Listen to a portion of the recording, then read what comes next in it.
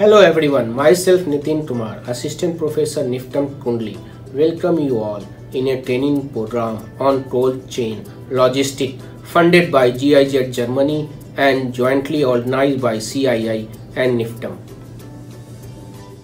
Today we will discuss hazard and risk assessment in a food industries, that is called HACCP.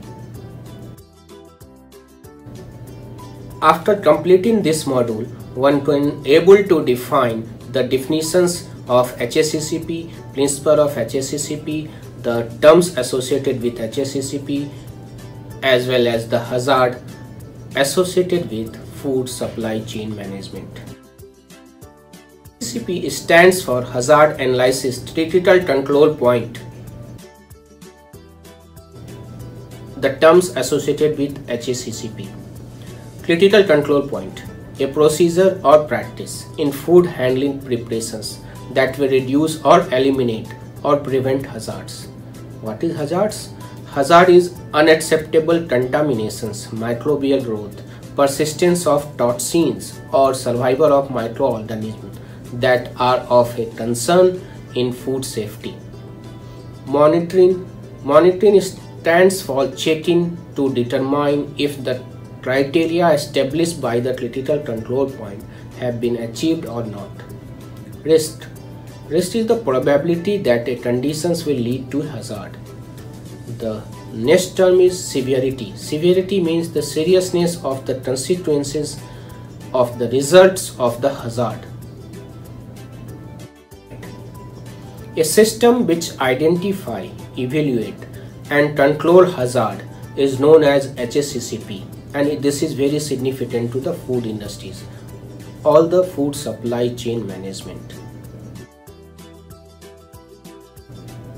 HACCP in cold chain, analysis of the hazard inherent in the manufacturing, harvesting and distribution systems of a food chain, establishing the process which will be critical control point in the distribution chain, establishing critical upper and lower limit in the product can correlate like temperature, time, pH, establish written critical limits, establishing a validated monitoring procedure, have in place in a system for corrective and preventive actions, be able to verify that your distribution system delivers the product in the form as intended. Ultimately, having a successful HACCP program that is properly implemented and managed, that means employee and management both should know the process of HACCP approach. In the long run, an effective HACCP program will be less costly than a poorly managed one or not having one at all. That means it is a very essential for food safety quality assessment. At the cost, one can recall of a lot of frozen food could be more expensive than implementing a sound HACCP program before product launch. Current status of HACCP. HACCP is the heart of all global food safety initiative, that is GFSI, like BRC, IFS, FSSC, SQF, FSMS. Mandatory requirement is the most of the food industry. Next slide. What is hazard in food safety? As per TODETS, a biological, chemical or physical agent in or conditions of food with the potential to cause an adverse health effects are termed as hazards. The hazards are basically of anything with the potential to cause harm in a food is termed as a food safety hazard. The hazard can be of three types: physical, chemical and microbiological. In case of physical hazard, the sources can be from the raw material that foreign bodies introduced during the production, preparation as well as a packaging. It can come through the human, it can come through the air, rodent, bird, anything. In case of chemical hazard, which is very significant with respect to the food poisoning or the illness, the sources can be raw material, water, pesticides, cleanliness, and etc. In case of microbiological hazard, the sources can be present through the raw water, raw material, then multiplications of microbes, toxins, material, etc. As far as physical hazard is concerned, these are the objects that normally found in food that may cause illness or injury to the customer. It can be divided into two types. One is natural hazard or unnatural hazard. In case of natural hazard, or organic or inorganic foreign material can be characterized. In case of unnatural hazard, stones, human or animal hair, paste droppings, metal fragment, glass shards can be put together. Next is chemical hazard. Chemical compounds are usually used in the food industries or food supply chain in the cleaning, in pesticides, mycotoxin, heavy metal, food additives, and that can create a hazard. Next slide. In case of biological hazard, the types are macrobiological or microbiological. In case of microbiological, it can be through bacteria, fungus, virus, microscopic parasite, or algae. HACCP is very important, and in this slide I am discussing the applications of HACCP. Assemble the HACCP team, describe the product, identify intended use, construct flow diagram, on-site verification of flow diagram, list all potential hazard, conduct a hazard analysis, determine control measure, then determine critical control point, that is CCCP, then determine CCCP patch, then determine critical control points, establish critical limits for each CCP, establish a monitoring system for each CCP, establish directive actions for deviations that may occur during the course of study, establish verification procedures. At last, one need to establish record keeping and documentations for the future reference. Slide. Step 1, that is very important. Assemble HACCP team. The team member is very important for this quality evaluations. Develop and derive the company HACCP of food quality and safety policy.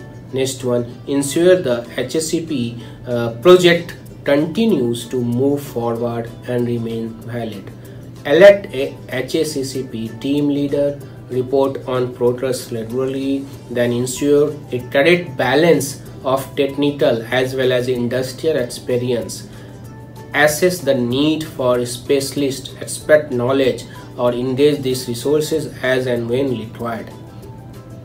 Step 2 is related with the product, so one has to define the scope of the work. This shall include a descriptions. Next slide.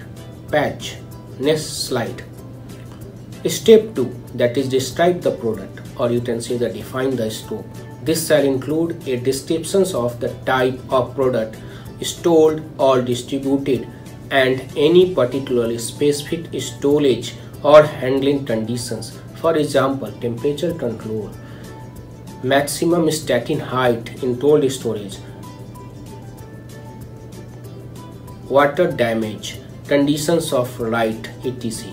The product flow from received, storage and dispatch, transport to the recipients of the product. This shall include any clause, dotting or intermediate storage steps which may be used in distributions and any backhaul or return activities. Next slide. Step number 3. Identify intended use. The intended use should be based on the expected normal usage of the product by the end user or the consumer. In a specific case, vulnerable groups of the populations like old, very young, and the state or the hospitalized persons have to be considered. This slide gives us a brief idea about the vulnerability of the populations. It can be old, young, pregnant, sick. Next slide. Step number 4. Construct flow diagram. The flow diagram is very important for the future reference or for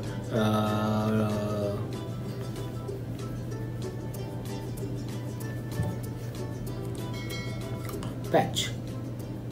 Next slide. Step number 4.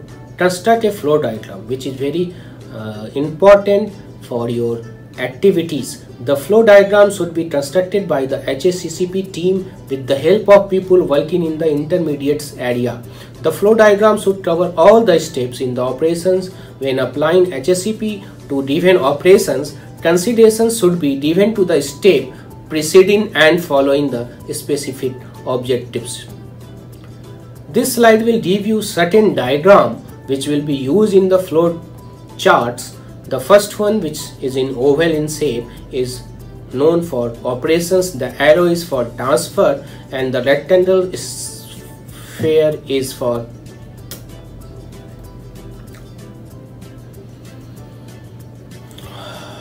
patch.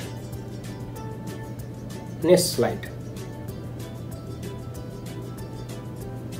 In this slide, certain shapes is presented which will be actually using inside a flow chart. The first one is oval, which is known for operations, and the arrow is known for transfer. Rectangular represent inspection, then delay. Triangle is storage, then combined activities, as well as the process input and output. Step 4. After inspections, the material will be unloaded, then temporary storage at the receiving dot. Then if the material is required for blast freezing, afterward it will go for storage at a particular temperature, then pitting, loading. Then at the time of loading, one has to be inspect the material. So this will be patch. Slide number 9. Next slide. Step 4. The material patch. For any cold storage, when the material receives, it has to be inspected first, then unloaded. After unloading, it will be stored into the temporary storage area that is known as the receiving deck. Then after blast freezing, patch. For any cold storage, the material will be unloaded after due testing.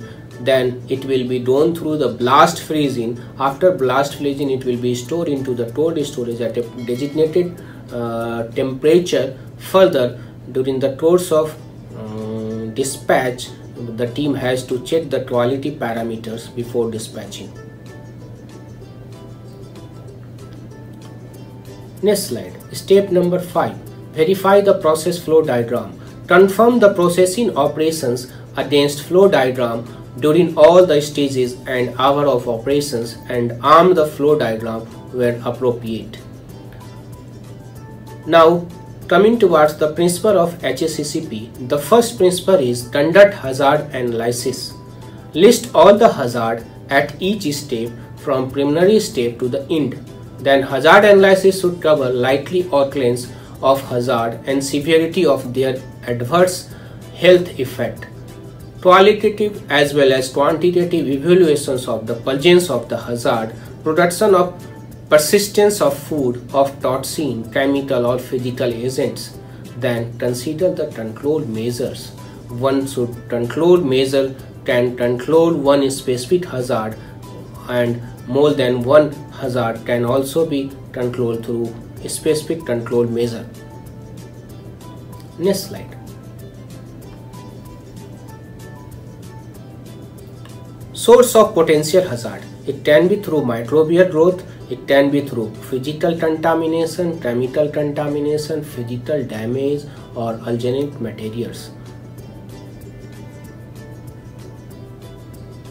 Patch. Source of potential hazard. The first one is microbial growth resulting from temperature abuse of the product. Next one is physical contaminations. They can be through glass, floating light, particle from the pallets, dust. Then in case of chemical contamination, the product is spillage, cleaning chemicals, physical damage, that the breakage, punching of the packaging, water damage, allergenic material, cross contamination of the loose product or outer packaging. Next is slide. Conduct a hazard analysis.